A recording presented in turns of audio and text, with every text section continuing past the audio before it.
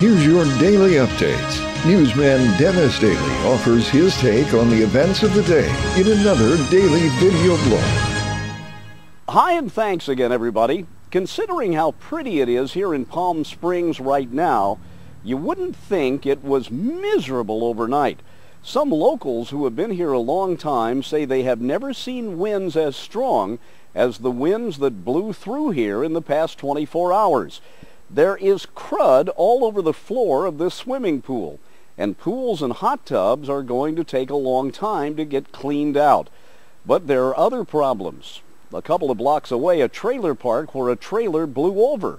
And by the time I got there, they had blocked off the street. The electric crews were there, part of the fire department crew, and a lot of others looking down into this trailer park neighborhood to see what had happened. In other places around the area, all you had to do was drive down a street, and there it was. Limbs that had fallen down, some of the neighbors able to collect them. And look at this house. The canopy over the carport is a little bit worse for wear. And last night, churning up the swimming pool with waves. The hot tub's going to be pretty easy to clean out, but there's debris all over the bottom of the swimming pool. And this scene has been repeated all over the valley. It's the fact we have palm trees here, and just like any other city, things get blown around. There are still people without electricity. This storm was a mess. I'm Dennis Daily with your daily news update.